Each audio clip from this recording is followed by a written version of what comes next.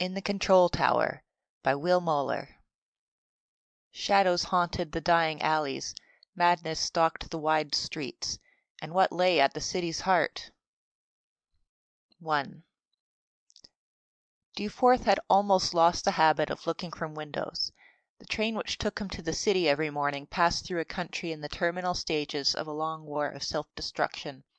Whatever had been burned, botched, poisoned, or exhausted in that struggle had been filled along the right-of-way, among drifts of soot and ground mists of sulphurous smoke and chemical flatulence, to form a long tedious mural, a parody of cloud-born Asiatic hills, precipitous and always so close to the tracks that their tops could not be seen. This was almost merciful, considering what had been done to the sky. When the train did not sneak between hills of slag, cinders, rubbish, garbage, dross, and the bloody brown carrion of broken machinery, it shot like a bolt in the groove of an arbalist between unbroken barriers of advertising or through deep concrete troughs and roaring tunnels full of grimy light and grubby air. There was one inconsistency in this scheme of things. Just as the train emerged from a deep valley of slag hills and swung into a long curve, passengers on the left side had a panoramic view of the city, a frozen scene of battle between geometrical monsters, made remote and obscure by the dust of 1,000,000 merely human struggles, too small to be visible from the crusty windows of the train by the merely human eye. They had about 1 second in which to absorb this vision of corporate purpose. Then they were plunging into a final stretch of tunnel to the centre of the city itself, where no surface was ever more than 15 paces away, and where there were no horizons at all. Dewforth was excited by this view, even though it reached him in a fragmentary and subliminal way. Day after day he told himself that he would have all his faculties at the ready before the train swung into the curve. But morning after morning he was still emerging from the stale fumes of the preceding night's beer, or he allowed himself to be hypnotized by the sound of the wheels or fascinated by the jiggling of another passenger's earlobe at that critical moment. The train had always entered the clangorous colon of the city before this resolve could crystallize in his mind, and he was left with an impression which lay somewhere in the scale of reality between the after image of a light bulb and the morning memory of a fever dream. He could never have described the scene except in loose generalities, about buildings of contrasting height and unemphatic colour. The single memorable feature of the panorama, looming above the rest, was not even a building. It eluded all familiar categories. It was, like the other components of the picture, rectangular, but it was a displaced rectangle. A shining thread of morning sky could be seen beneath it. It was only logical to suppose that it stood on legs of some kind, a complicated process of girders. The upper part appeared to be made of corrugated metal, but, as with the matter of the legs, it was impossible to separate what was actually seen and what was merely inferred. The only other structures Dewforth had seen which resembled it at all were water towers and shipyard cranes, but these had been mere toys compared with the thing that hovered over the centre of the city. Its purpose could not be guessed, but what disturbed Dewforth more was the fact that he could not be sure that it existed. He was a precision draftsman, more or less resigned to deteriorating eyesight, and his usual abstracted state of mind during that segment of his day had also to be considered. He hoped that someone else would mention the structure. Once, only once, a man sitting on the opposite seat had made a comment which could have applied to it. It turned, he said, just as the tunnel swallowed the train. Dewforth would have liked to ask the other passenger what he had meant. Had he seen the same thing? Had he seen anything at all? And what had he meant by turned? But he had not asked. The other had been not merely forbidding, not merely repugnant, but alternatingly forbidding and repugnant. In daylight, an impeccable burgher sitting tall and righteous under a tall hat. In tunnels, a hunchbacked gargoyle picking its nose in the fickle darkness. If Dewforth had been the only passenger on the train, or indeed the last man in the world, he could not have been more alone with his wonder. You did not ask whimsical questions of strangers nowadays. You did not ask many questions of friends. All uncertainties incubated in private darkness. They lived and grew, and even put forth new appendages. Not a building, not a water tank, not a crane. Perhaps it was only an illusion. Illusion or not, it wanted a name so that it might be at least catalogued in his own mind. Therefore, on a morning since forgotten, and for reasons never closely examined, he decided to call it the Control Tower. 2. There was an unholy Friday restlessness upon Dewforth. To make matters worse, it was the last Friday in March. Logically, perhaps, this should not have made any difference, because Dewforth worked in one of a number of identical windowless rooms in a building from which all natural rhythms had been rigorously excluded. From skylights high in the ceilings of the drafting rooms came a light which had been pasteurized and was timeless. It could have been artificial. His work provided no refuge for his thought. It was demanding, but only mechanically so. Strictly speaking, he did not know what he was doing. No one did, apparently. He did not have the satisfaction of knowing that what he did was real. He filled large sheets of plastic with tracings of intricate, interconnected schematic hieroglyphs, but he knew that in another place a template would be laid over his work. An irregular portion like a piece of a jigsaw puzzle would be cut out of it, and the rest, perhaps more than half of his work, would be destroyed. It was even possible that all of it was destroyed. Dewforth worked for a firm which made components. Of what? No one said, no one asked. Components, Inc., the firm was called.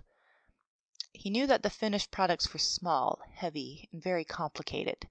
Their names were mute combinations of letters and numbers, joined by hyphens or separated by virgules. Some said that these components performed no functions.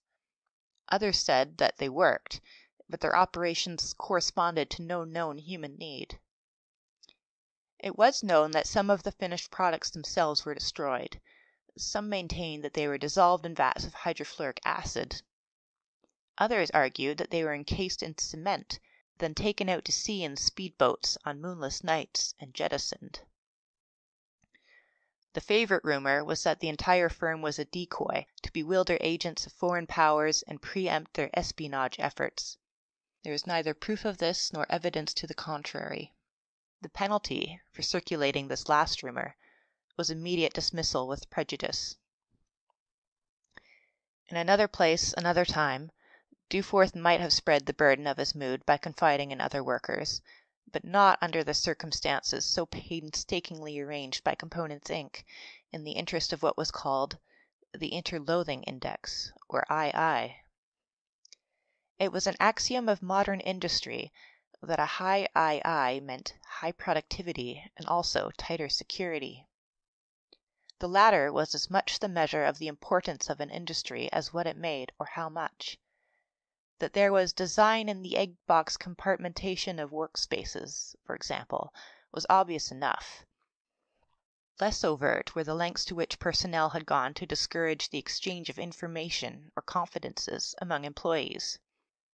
Under the guise of aptitude testing, the psychologists had been able to select and organize teams consisting entirely of mutually incompatible individuals.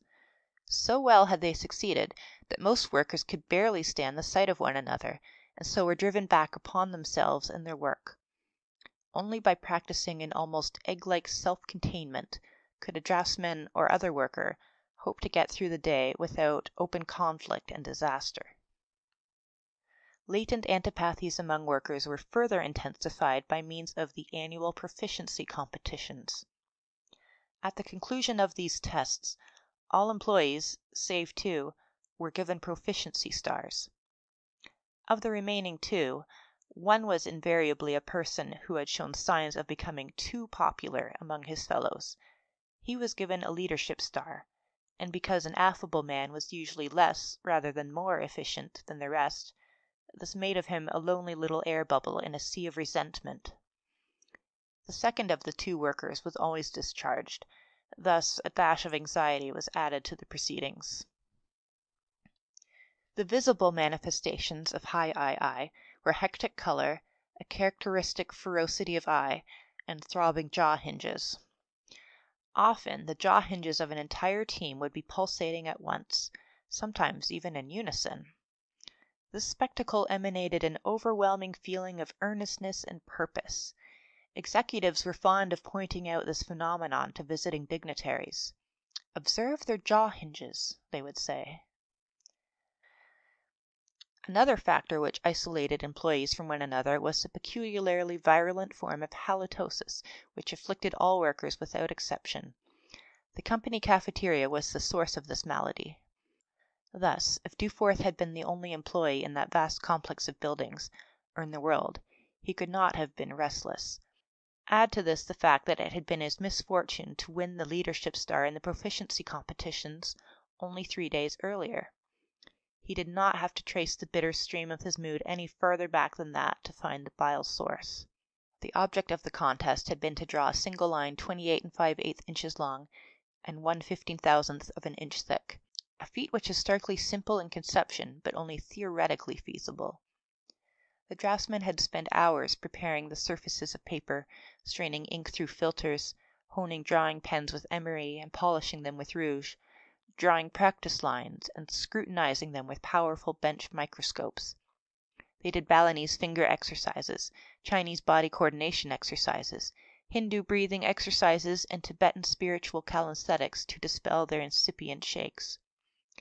When the great moment came, a solemn little group of executives entered the drafting room and stood about in attitudes of grave ceremonial courtesy. The draftsmen then drew their lines. When it was over, the judges examined and graded the lines, and the scores were announced by Mr. Schrank, the foreman. The better scores prompted little flutters of restrained applause from the executives. This moist and muted sound had reminded Duforth of a hippopotamus venting its wind under water, and in a moment of thoughtless exhilaration he had even thought of sharing this bizarre notion with his wife. He never did so, as it happened.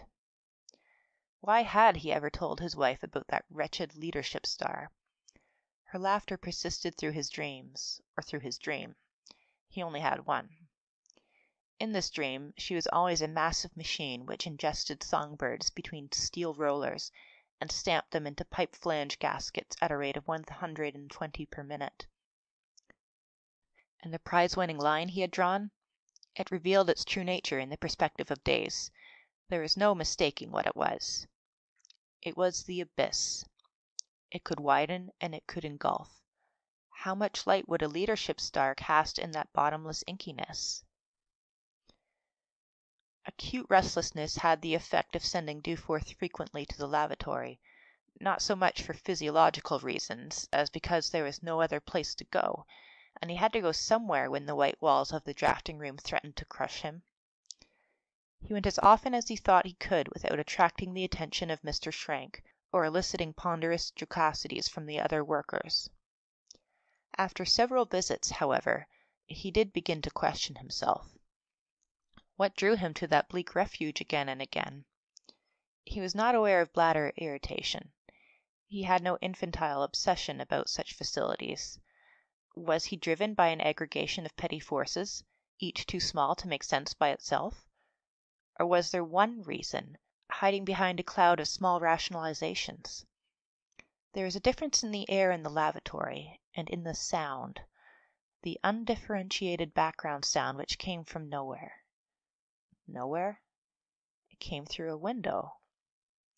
He had been staring at a window, probably the only one in the building, and it had failed to register on his mind at the time because he had not expected it to be there. It was not part of the habitual pattern. He had seen a window. He had, moreover, looked through a window. What had he seen? He thought about this, and at the same time he thought about being sick, administratively sick. He succeeded in working up a palpable fever and a windy yawning beneath the diaphragm. Before taking any action, he would have to confirm what he had seen through the window of the lavatory. On his last trip to the lavatory, he climbed up onto the slippery wash basin and looked through the high window. His position there would be impossible to explain, of course, if anyone should come in. He was past caring about that. The unpasteurized air made him a little drunk, and the sound, the immense, distant sighing groan, like a giant's whisper, filled his brain. It made him want to expand to meet it somehow. Only one immense skeleton foot was visible, but there is no question about exactly what it was. No conventional structure would curve upward in that way.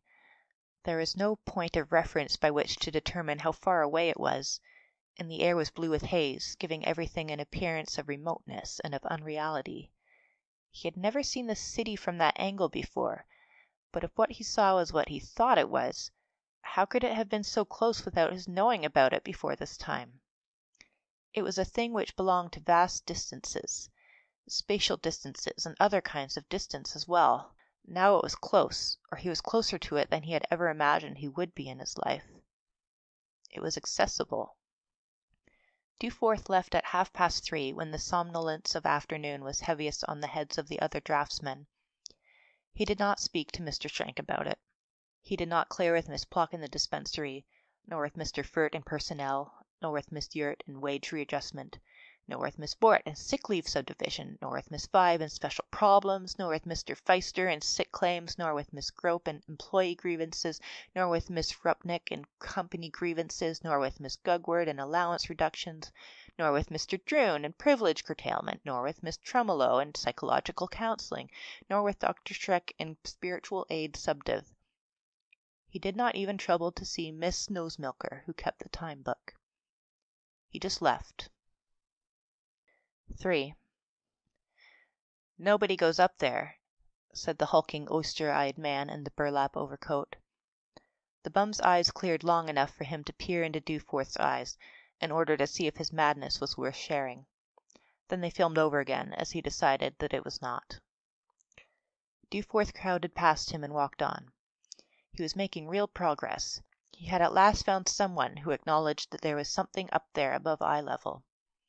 The others, old lost children, figures of scab and grime, had been unaware of anything but inner cavities of craving and fear above the sidewalk firmament of trodden gum discs, sputum stars, and the ends of twice-smoked cigarettes. He could not have lost sight of the control tower. He had never realized what streets were. Before that time he had known a single well-policed block between the station and his place of work. He still thought of streets as more or less open strips along which people moved, north or south, east or west, purposefully from point A to point B, with perhaps one right-angle turn, two at the most, pausing only to tip hats or look into shop windows. Now it developed that streets were sewers, battlegrounds, lairs, abattoirs, cesspools, lazarettes, midways of deformity, and brawling markets where nightmares and spiral sheets were sold. The city had not less than 3 dimensions. He had not been fully prepared for the implications of this, either.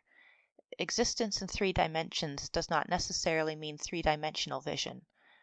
The sky was not visible through the maze of girders, stairways, and catwalks overhead. Dewforth tried to orient himself by the direction of shadows, but this was misleading. It was the heart of the shadow district, and the play of shadows was the order of things. The rules were the rules of phantoms. Flesh lived there in subjection. Long miscegenation with shadow had made phantoms of them all, and endowed all shadows with the menace of the real. Everything was equivocal as hell. Dewforth wandered in a cavern without walls. He saw bulky overcoats with defeated hats or defeated heads, long-legged dwarfs in black leather jackets, willowy chorus boys with platinum ringlets, waiting in their niches for the gift of violence, scuttling trolls with horse-blanket jackets and alpine hats, deposed patriarchs under the small shelter of black derbies, hiding from persecution behind the Spanish moss of consolidated beards, headless things and thingless heads, importuning, threatening, watching, or just standing there, those that were able. In his search for a way out of the darkness, he was obliged to turn back time and again. If gangs of shadows fought with knives at the end of a street, which had at first looked promising, what business had shadows cursing or screaming or bleeding? If the madman who enjoined the mob to fight in the service of nothingness was only a mouse dancing on a summit of garbage, why did they cheer? At the end of still another street, a mass rape may not have been in progress. The participants may not have waited sullenly in a long line. A macrocephalic gnome in a plaid suit may not have actually moved up and down the line, selling tickets at a reduced rate, and explaining that the outrage had been in progress since the preceding Christmas Eve. But why was the unreality so consistent? And if no one was in fact being ravaged, why did everyone look as though they had been? All these spectacles had tested Dewforth's courage, but they dimmed his resolve not at all.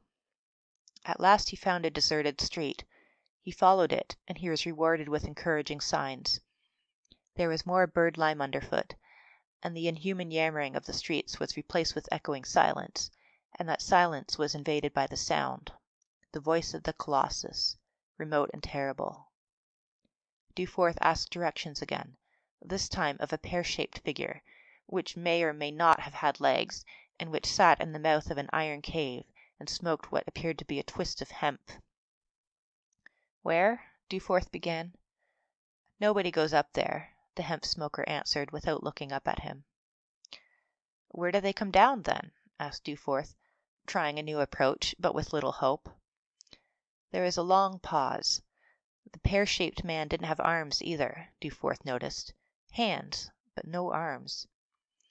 "Well, now, some got it, some ain't," he said. "How's that?" asked Dewforth. The pair blew out a cloud of smoke, sulphurous, with viscous strings through it. "I knowed a guy caught it from a drinking glass once." This dialogue might have gone on much longer if Dewforth had not just then noticed that his non-informer was sitting on the bottom step of a long, dark stairway, which led up and up into a jungle of lacy girders and shadows above them. He did not bother kicking the pear-shaped man. He stepped over him, and ran up the stairs 2 at a time. His footsteps rang on the iron stairs and carried through the structure. It sounded like the bells of a sunken cathedral ringing in the tide. On the second level there was more light and more air. It was colder. There were loiterers on the second level too, but these were far from menacing. They clung to things and pressed themselves against things, and they stared with unfocused eyes at something which had been there before but was not there now.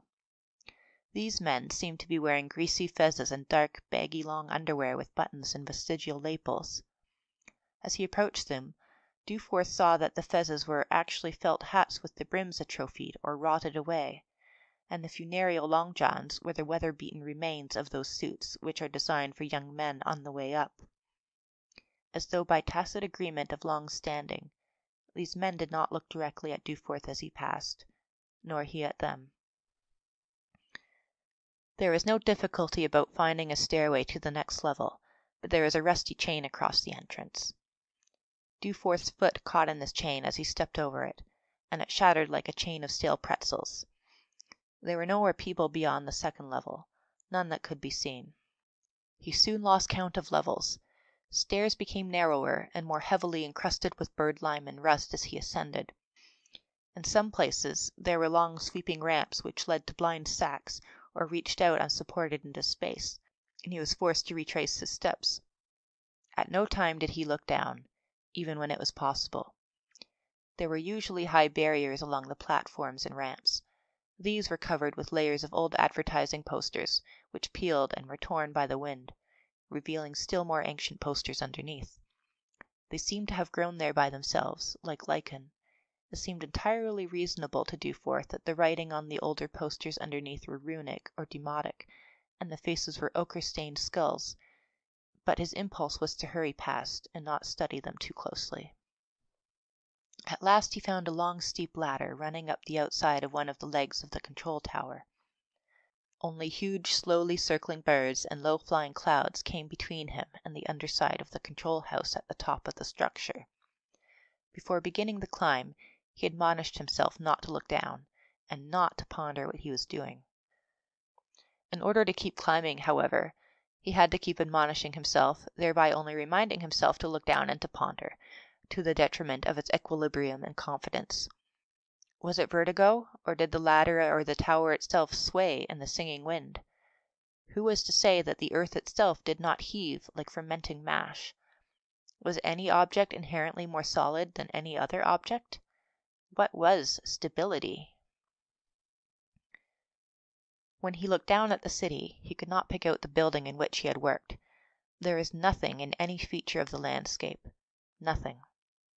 If his position, clinging to a girder high above the city, made no sense, it did not make less sense than the position of a man, or a Duforth, sitting in a blind cell among thousands of other blind cells down there, drawing tiny lines. Nothing bound him to the drafting room, nor even to the Duforth of the drafting room. Not so much as a spider web or a shaft of light. The light pointed to itself. The wind got under his shirt and chilled his navel, a poignant reminder of disconnectedness. An eagle glided close and screamed at him. It was like the laughter of his wife. He resumed his climb, looking down no more. The last few yards of the climb were the worst. Some bolts holding the ladder in place were shapeless little masses of rust. The 11th rung from the top broke under his weight, and for the last 10 steps he had to lighten his body by means of a technique of autosuggestion and will projection, which he invented on the spot, demonstrating what could be done under pressure of extreme necessity. He could see above his head a tiny balcony not more than a yard square, at which the ladder terminated. The floor of this balcony appeared to be made of long, weather-beaten cigars, which reason told him were badly corroded iron bars. Reason also told him that there would be a door there. He could not see a door through the skeleton floor of the balcony, but the idea that there would not be a door there was, under the circumstances, insupportable. There would be a door, he told himself, as he made his way upwards by means of levitation and the most tentative of steps. It would probably have an inhospitable sign on it: "No trespassing. Authorized personnel only. Danger." Or perhaps, "High voltage." It might prove to be locked. If so, he would pound on it until someone opened it, he decided. There is even an outside possibility that no one would be inside. He had never considered that possibility before that time. He decided that it was not the time to consider it now. When Duforth heaved himself up onto the small projecting platform, he felt the ladder give under his feet. It was not just another rung. He saw the entire ladder go curling away into the emptiness like a huge broken spring. Then he lay on the platform face down with his eyes closed, fingers clutching the sill of the door, for a long time. New sounds invaded his personal darkness as he lay there. He heard bells, buzzers, klaxons, whistles, and slamming relays. There were voices from loudspeakers, imperious and hopeless, angry and feeble, impassioned and monotonous, arrogant and anguished, in a synthetic language made up of odd phonemes long since discarded from 1,000 other languages. When he looked up, he saw no door, but only a rectangle of darkness with erratic flashes of colored light. Having no choice, he entered on his hands and knees. 4. Duforth wandered in a labyrinth of control panels which reached almost to the ceiling, but did not entirely shut out the light. This light was like skimmed milk diffused in shadow. He reasoned that it came from windows, but when he tried to remember whether the control cab had windows, he could not be sure. He had no visual image of windows seen from the outside, but he had supposed that such an edifice would hardly be blind. Somewhere beyond this maze of control panels, he also reasoned, there must be an area like the bridge of an enormous ship where the clamor of the bells, buzzers, klaxons, and whistles, and the silent warnings and importunings of dials, gauges, colored lights, ticker tapes which spewed from metal mouths, the palsied styles which scribbled on creeping scrolls, were somehow collated and made meaningful, where the yammering loudspeakers could be answered, and where the operators could look out and down and see what they were doing. Where were the operators? The noise was deafening. Unlike the noise of machinery in a factory, it was not homogeneous. Each sound was intended to attract attention and to evoke a certain response. But what response, and from whom? Long levers projecting from the steel deck wagged back and forth spastically like the legs of monstrous insects struggling on their backs. Several times Duforth was temporarily blinded by an explosion of blue light as a fuse blew or something short-circuited among the rows of knife switches and rheostats on the panels. One would never really get used to the sporadic sound or to the lights. There was no knowable pattern about them, about what they did or said. When he closed his eyes and tried to compose himself, the words "out of control" flashed red against the back of his eyelids. But he told himself that this was foolish. How was one to adjudge a situation to be "out of control" when one did not know what constituted control, over what or by whom? Furthermore, he rebuked himself, if the panels, never mind how many or how forbidding, with their lights, bells, buzzers, switches, relays, dials, gauges, styles, tapes, pointers, rheostats, and buttons, had any meaning, and in fact if the tower itself had any meaning at all, that meaning was control. How arrogant it had been of him to imagine, even briefly, that because he, a green intruder in that high place, had not immediately comprehended what it was all about, the situation must be out of control. Absurd! There were hundreds, perhaps thousands, of little labels attached to the control panels, presumably indicating the functions of the buttons, switches, and other controls. Dewforth leaned close and studied these, but found only mute combinations of letters and numbers, joined by hyphens or separated by virgules. They made him feel somewhat more fragile, more round-shouldered and colder, but he resisted despair. It was getting a little darker, though. The skimmed milk light above him was taking on a bluish tint. He had no way of knowing how long he had wandered among the control panels. His time sense had always been dependent upon clocks and bells, and upon the arrivals and departures of trains. It was a sound which finally led Dewforth out of the maze of control panels. It was not a louder sound, nor more emphatic, imperative, or clear than the others. It was formless, feeble, and ineffably pathetic. It was its utter incongruity which reached Dewforth through the robotic clamor, and which touched him. A mewing, as of a kitten trapped in a closet. It came, as he discovered, from the operator. He was quite alone among his levers, wheels, switches, buttons, cranks, gauges, lights, bells, buzzers, horns, ticker tapes, creeping scrolls, barking loudspeakers, and cryptic dials. Dewforth saw him sharply silhouetted against a long window, through which bluish-gray light poured, but through which nothing could be clearly seen from where he stood. The operator sat on a high, one-legged stool. His head was drawn into his shoulders, which were crumpled things of bird-like bones. His head was bald on top, but the fringe was long and wild. He had big simian ears, set at right angles to his head, and the light shone through them, not pink, but yellowish. There was an aureole of fine hairs about them which gave them the appearance of angels' wings. With enlarged hands at the ends of almost fleshless arms, he clutched at the knobs of rheostats and the cranks of transformers, hesitantly, spasmodically, and without ever quite reaching anything. Each time he withdrew his hands quickly, as though he had been on the point of touching something very hot. His arms might have been elongated by a lifetime of such aborted movement. Just as Dewforth began to wonder how his sudden appearance there would affect the old man, feeble and distraught as he already was, the operator whirled on his stool and stared at Dewforth with eyes so round, so huge, and so terrified that the rest of his face was not noticeable at all. He shouted something that sounded like "Huzza!" but almost certainly was not, then stiffened, then fell to the steel deck with no more fuss than a bag of corn husks would have made, and died. One would think that a windowed control cab or wheelhouse atop the loftiest structure in a city, or in an entire landscape, would afford a man an Olympian view of the world below and of its people and their activities. Dewforth must have believed this at one time, but he found that it was not so. The entire lower portion of the windows was covered with thin pages of typescript, mostly yellowed, dusty, and curled at the edges. Orders, instructions, directives, memoranda, all urgent, for immediate action, important, priority, on no account, or at all costs. The texts of these orders, instructions, directives, or memoranda consisted of mute combinations of letters and numbers, joined by hyphens, or separated by virgules. Through the upper portion of the windows, Dewforth could just make out the horizon and a narrow strip of darkening sky, which were silent and which demanded nothing of him.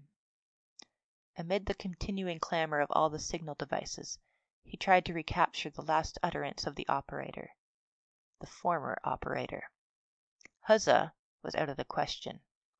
"Who's there?" or "Who's that?" were more likely, but, as he thought of it, weren't "Who's what?" "What's where?" "Where's what?" or even "Who's where?" just as likely? Of these possible last words, "Who's where?" echoed most persistently in his memory. Dewforth might have torn away the pages of meaningless orders and looked down upon lights as darkness fell, but he did not.